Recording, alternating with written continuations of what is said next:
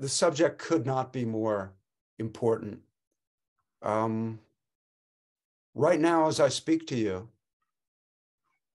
I think that the risk of nuclear use is greater than any other time in the last 6 decades.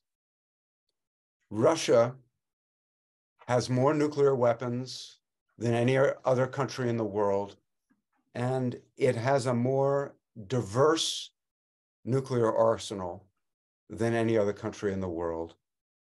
And Russia is committing crimes against humanity every single day for more than a year and a half. And if you go back to the war in Syria, we are seeing a willingness to target civilians, to target civilian infrastructure, and commit war crimes that's become daily and routine. Yesterday's destruction of the Kakhovka Dam is an extraordinary event. And it's really important to keep in mind that there are nuclear weapons in the Russian arsenal that would cause much less damage than the destruction that has already been committed against Ukrainian cities and the catastrophic destruction that was caused yesterday, whose implications are going to last for years. So if I were to bet, I would bet that Russia will not use a nuclear weapon against Ukraine. But if this conference is interrupted by a news report that Russia has done so, it certainly wouldn't be shocking or surprising. So we're at a very, very dangerous moment right now. Not only is Russia showing the willingness to destroy civilian infrastructure and terrorize civilians, but what we have right now is an unprecedented amount of propaganda from Russia on behalf of nuclear weapons, almost a daily celebration of the use of nuclear weapons by Russian propagandists that's unlike anything that occurred during the Cold War. And this rhetoric from the official Russian propaganda outlets is almost normalizing the use of nuclear weapons and preparing the Russian public for their use. A lot of this is being done to deter NATO and Western support for Ukraine, but it's highly, highly irresponsible rhetoric about nuclear weapons. So that's where we are right now. And yet there is I think, an enormous gap between the reality of the nuclear threat right now and the public perception of it. There is a profound historical amnesia about nuclear weapons, about how close we came again and again during the Cold War to a nuclear war, and about what the danger is from these machines right now as I speak. This wasn't always the case. When I was young, which was a while ago, but really we're talking about the 1980s. When I was in college, nuclear weapons were a daily subject of discussion and were widely reported in the mass media in the United States and in the West. Opinion polls showed, while Ronald Reagan was president, that about half the American people expected to die in a nuclear war. And when I was at college, nuclear weapons, the threat of nuclear war was omnipresent. It was just something that we all thought about, we all talked about. There was a remarkable amount of knowledge about weapon systems, about nuclear strategy. And when the Cold War ended without the use of a nuclear weapon, and when the Berlin Wall came down in the early 1990s, there was just an enormous sense of relief. This existential threat that had really dominated the world since the early 1950s seemed to have gone away. And it no longer was a topic of discussion. And it seems to have been largely forgotten. But that threat never went away. It just was put into the background of the national consciousness.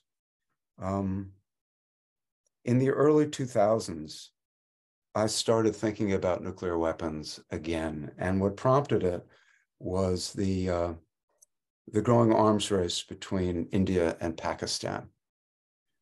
But it prompted me to look back at the Cold War, making use of all these documents that had been declassified since the end of the Cold War. And I wanted to write a book that would remind people of the nuclear threat and show how close we came again and again to losing control of this technology, and how close we came again and again to catastrophic events. Now, it's a real honor, and it's quite flattering that 10 years after the publication of my book that I'm being invited to talk on this subject. And it's quite gratifying that my book is still in print.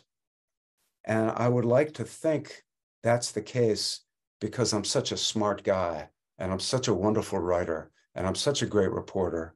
And the reality is that the strength of command and control is entirely based on the mentors that I had during the research.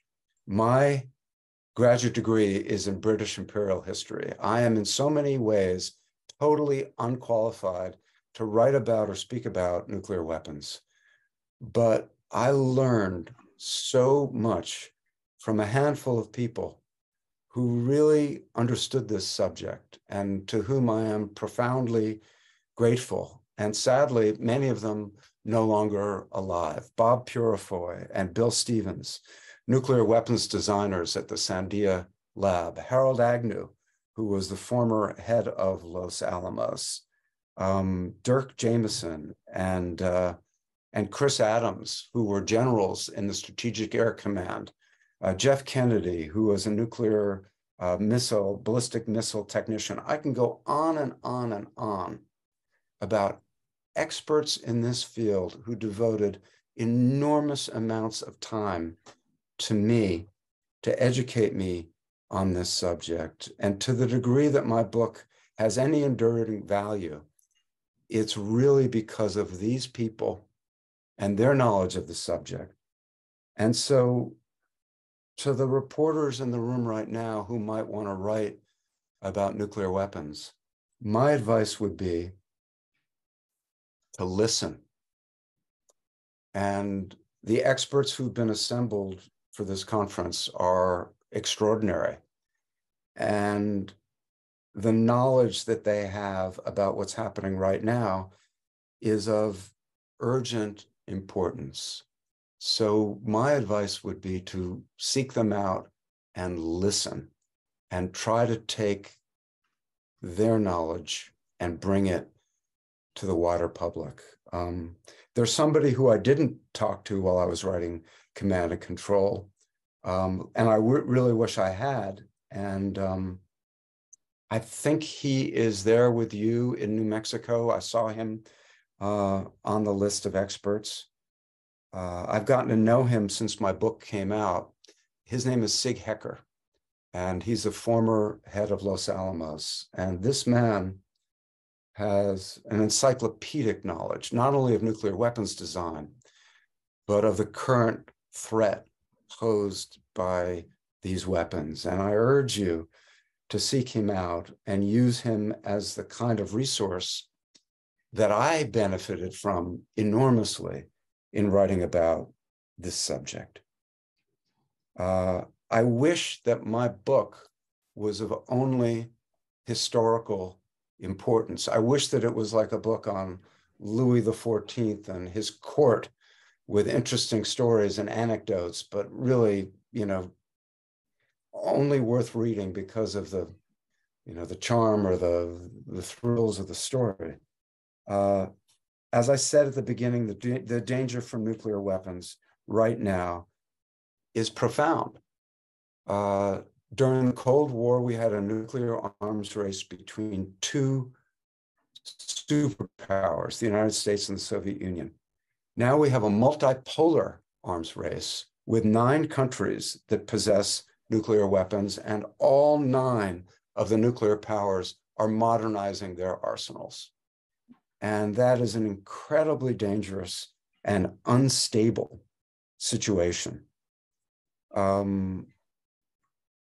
The outcome of Russia's war on Ukraine is also going to have an impact on whether we have more than 9 countries with nuclear weapons. Russia has been using nuclear blackmail for 1.5 years in order to attempt to destroy Ukraine and its government. And if that nuclear blackmail works, if Russia's almost daily threats to use nuclear weapons are successful, that will be an extraordinary incentive for other countries to get nuclear weapons. So on that list would be Iran, maybe Saudi Arabia, Japan, perhaps, South Korea, Turkey.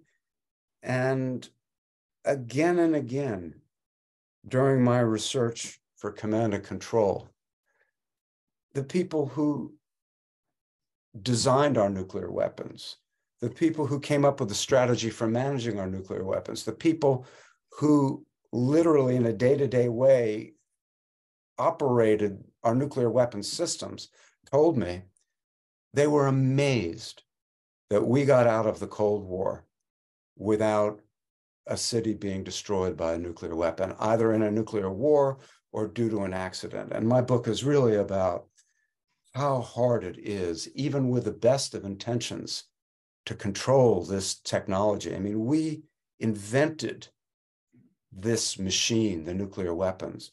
We probably build the best, safest nuclear weapons ever. And yet we've come close again and again to having nuclear catastrophes with our own weapons, let alone a deliberate nuclear war. Well, think about countries that don't have the same industrial skills and capacities or technological skills that we do having nuclear weapons. The more countries that have nuclear weapons, the more likely one will be used. And again, it's almost miraculous that there has not been a city destroyed since Nagasaki in August of 1945.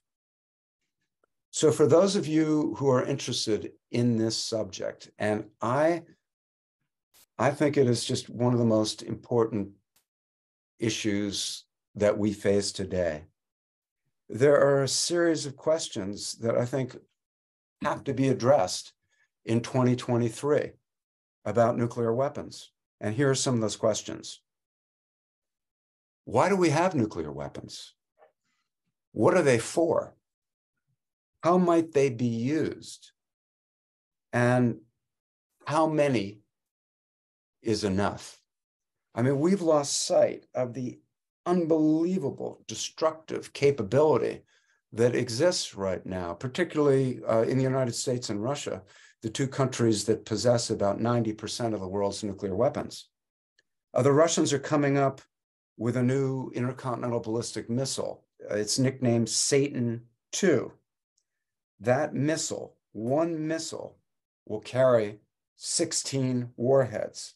One Satan II missile theoretically has the ability to destroy every American city with a population over 1 million. Just one of those Satan II missiles.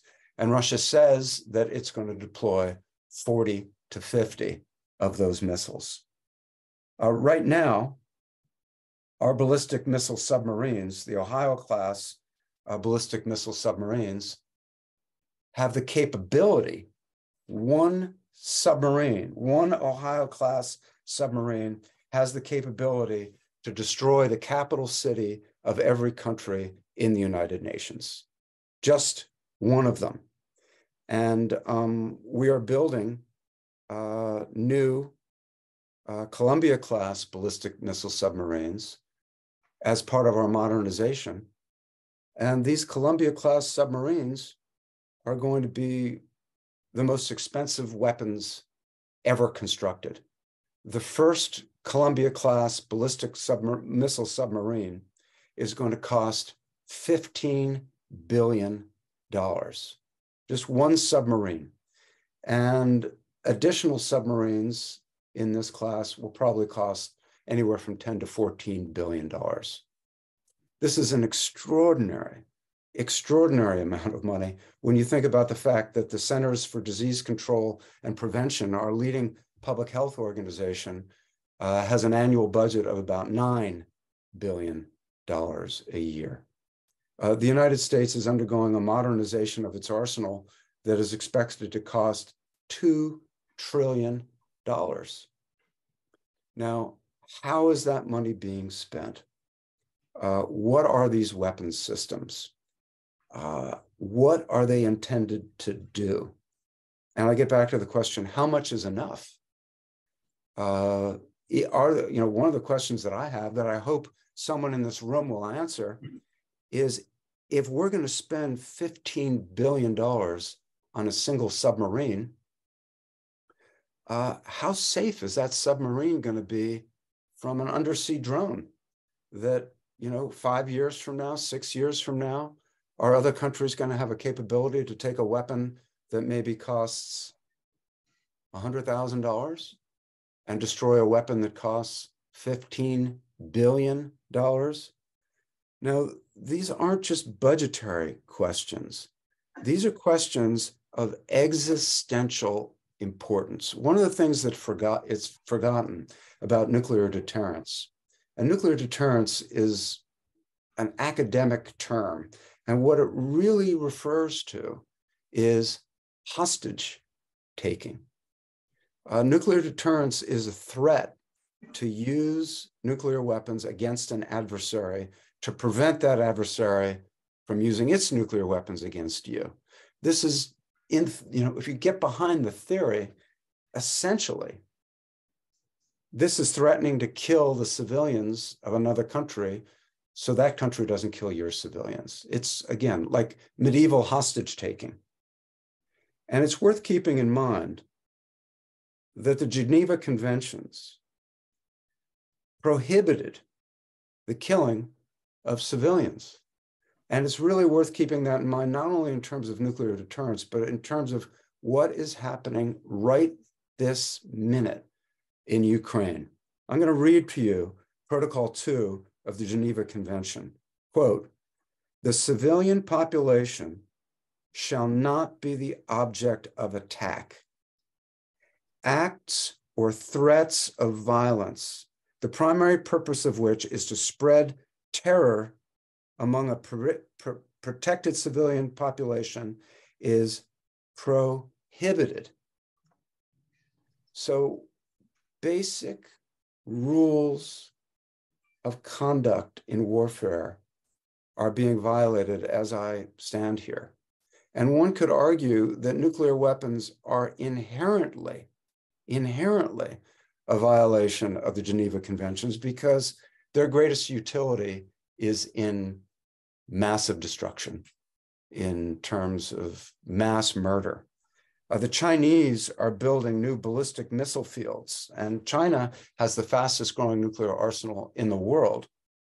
And, the argument that's sometimes made that we can use nuclear weapons as counterforce weapons, that is to target other, military targets, not civilian populations.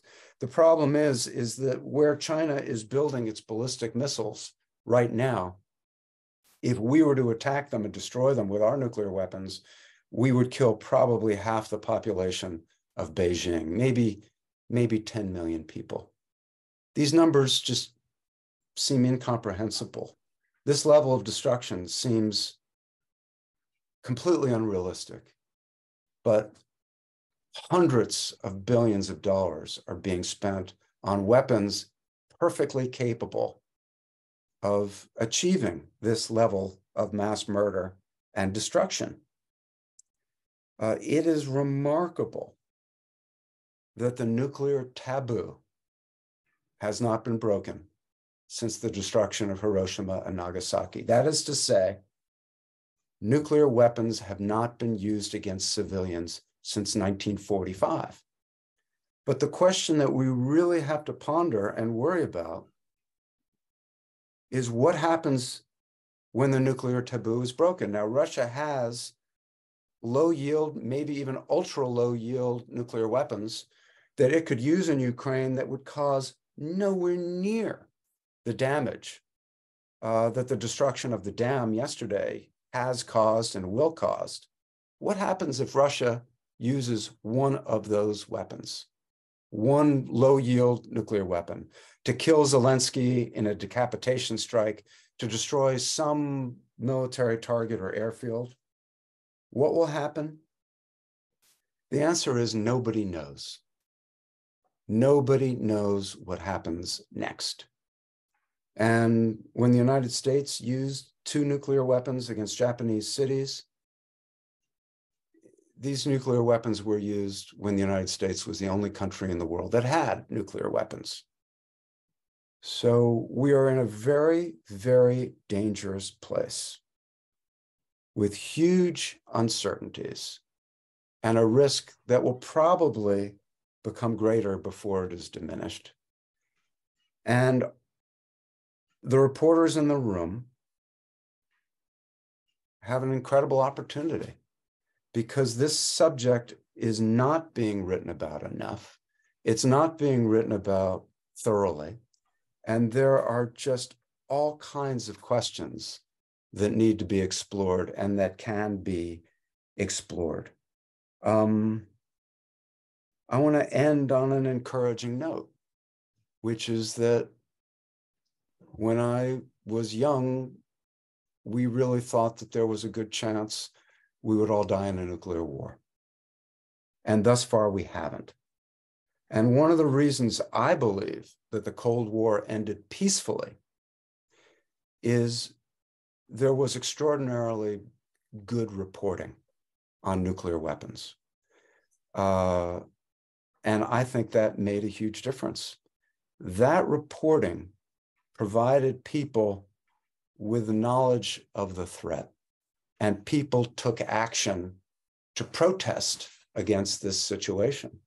The 1982 rally against nuclear weapons in Central Park was considered at the time the largest political protest in American history. There were many books written about nuclear weapons. There were films made about nuclear weapons. The Day After, which was broadcast in 1983, it was a television film. It was seen by 100 million people. Ronald Reagan watched The Day After, and The Day After was a film about a nuclear attack on the United States, and it scared Ronald Reagan. And Ronald Reagan was elected president, committed to enlarging our nuclear arsenal and giving us a nuclear war fighting capability, and he left office determined to abolish nuclear weapons. He became an abolitionist, and I really believe that the writing about nuclear weapons, that the films that were made about nuclear weapons contributed to the activism surrounding nuclear weapons, and that helped the Cold War end peacefully. And we need that same sort of writing, that same sort of reporting. And I'm not apocalyptic. I wouldn't be doing any of this work if I thought we were all inevitably doomed to die in a mushroom cloud. But I'm concerned. I'm deeply concerned. When I finish my prison book, I'm going to try to write another investigative piece on nuclear weapons, something that I've been thinking about. But I really think a new generation needs to take up this subject. It couldn't be more urgent and more important. And when I look at the field trips that you guys are going to do, the Trinity site, I can't think of a better place for you to go. It's where it all began. It's the beginning of all this. And the National Museum of Nuclear Science and History is an incredible place. I think that every member of Congress should be obligated to go there. What's remarkable when you go there and you look at these nuclear weapons is that these were some of the most top secret weapons. They were the most top secret weapons in our arsenal. You could have been imprisoned for taking a picture of one of these things, literally. And now they're just there. Some of them are out in a gravel outdoor space, rusting. And to me, it's an apt symbol of a world that I hope to see, where the nuclear weapons are no longer hidden away in silos and no longer underwater in submarines that cost $15 billion each, but that all the nuclear weapons are either dismantled or they're in museums, open to the public, rusting away, obsolete. Anyway, thank you for inviting me to speak. I hope that really good, interesting conversations come out of this conference. And I wish you guys all the best luck in bringing attention to this profoundly important subject. Thank you.